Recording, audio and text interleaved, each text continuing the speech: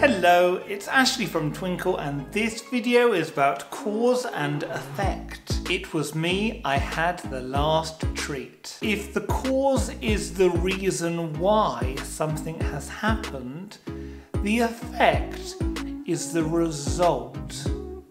The cupboard is empty. My family are left feeling a bit peckish because naughty me ate the last treat. The purpose for learning about cause and effect is a way we can apply it to finding out more about a situation, how something works and why something happened.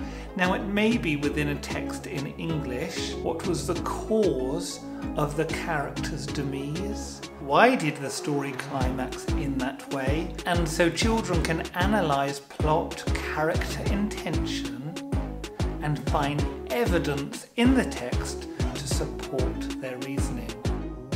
During close reading of a text, our super templates can be completed to detail the cause and the resulting effects.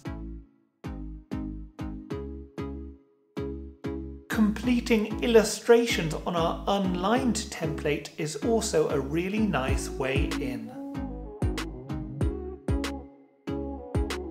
And reasoning in mathematics, when children problem solve, is another key moment where the language of cause and effect will be relevant. Proving and disproving.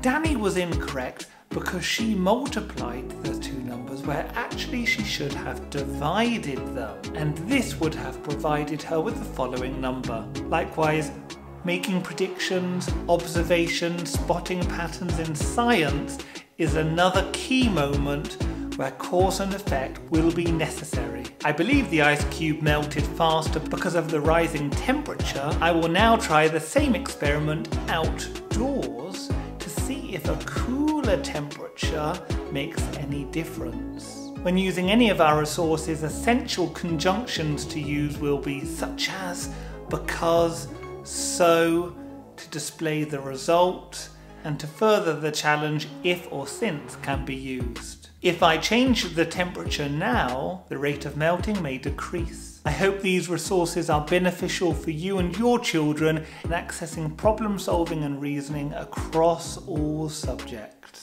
Do subscribe to our channels and thank you for watching.